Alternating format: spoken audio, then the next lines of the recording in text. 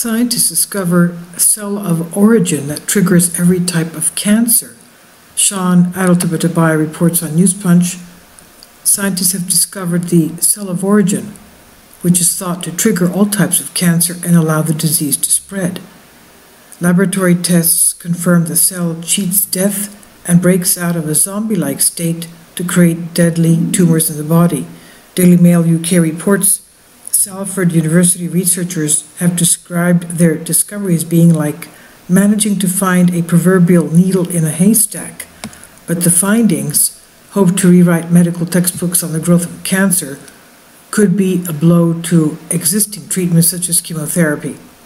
Professor Michael Lesanti, study author, said, "We may have to press the reset button on how we treat cancer with drugs."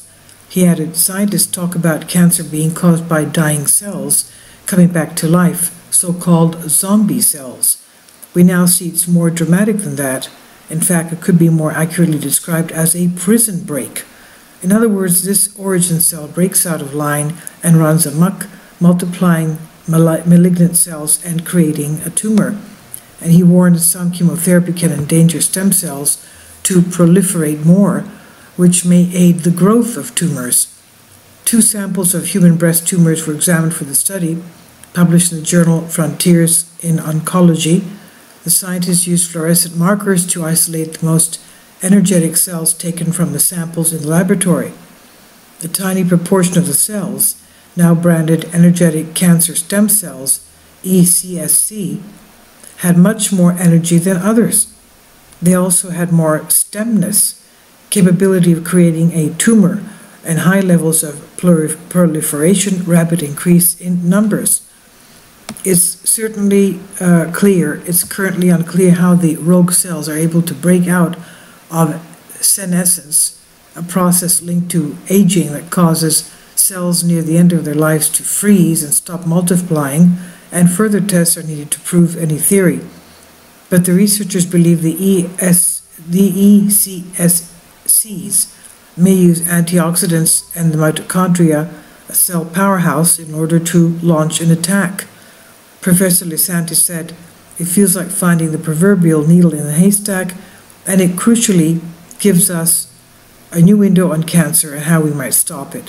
Most cancer patients die because of the spread of tumor cells to distant sites known as metastasis. The evidence is increasingly that metastatic cancer stem cells fueled by mitochondria are responsible. Yet most chemotherapy targets the bulk cancer cells. Some chemotherapy even makes cancer stem cells proliferate more. Metastatic cancer, known as stage 4, is often not curable. Most treatments exist just to extend a patient's life. Almost 360,000 people in the United Kingdom and 1.7 million in the United States are diagnosed with cancer every year."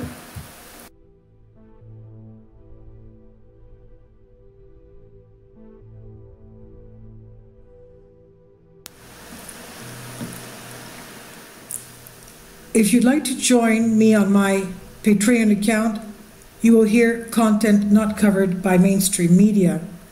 These riveting stories will be based on my research, and I will state my opinions and give my personal insight on diverse and controversial subjects and world events not covered by mainstream media, and not supported by YouTube guidelines.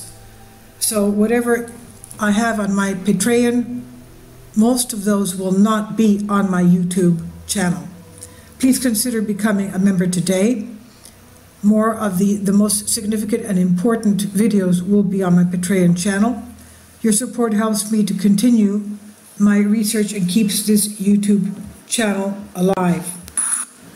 And we depend on your support, your generous charity, because we help economically challenged families here in Athens, Greece, in Kapota, and we also help the young generation with university tuition and the community around our church. Thank you.